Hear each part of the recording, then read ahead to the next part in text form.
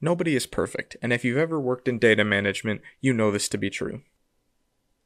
Sometimes all it takes is a simple misclick or a quick misunderstanding, and suddenly you've deleted data that you immediately need to get back.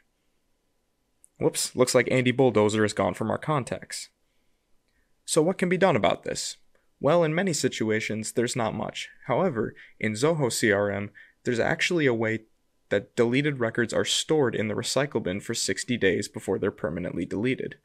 Zoho allows users to view records that have been deleted, as well as allow them to pick and choose the records they want to recover from the recycle bin. The user can restore these records and add them back to the CRM database.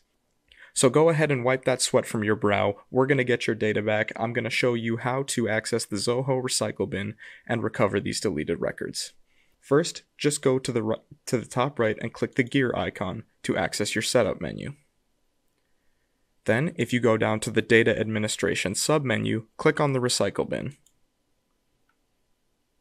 You may notice right away that by default, your deleted items are ordered by how recently they were deleted. This means that Andy Bulldozer, our newest deleted contact, is right there at the top, and you can see the information that he's a contact and who he was deleted by. Thankfully, while finding the deleted record is easy, restoring it is just as easy. If you click on the checkbox next to the record's name, you can simply click Restore,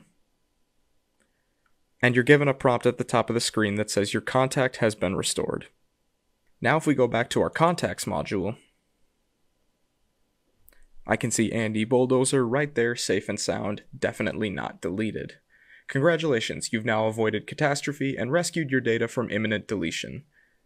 The Zoho Recycle Bin is a powerful tool for recovering your deleted data, and every Zoho CRM user should keep this tool in mind when they find themselves in a bind.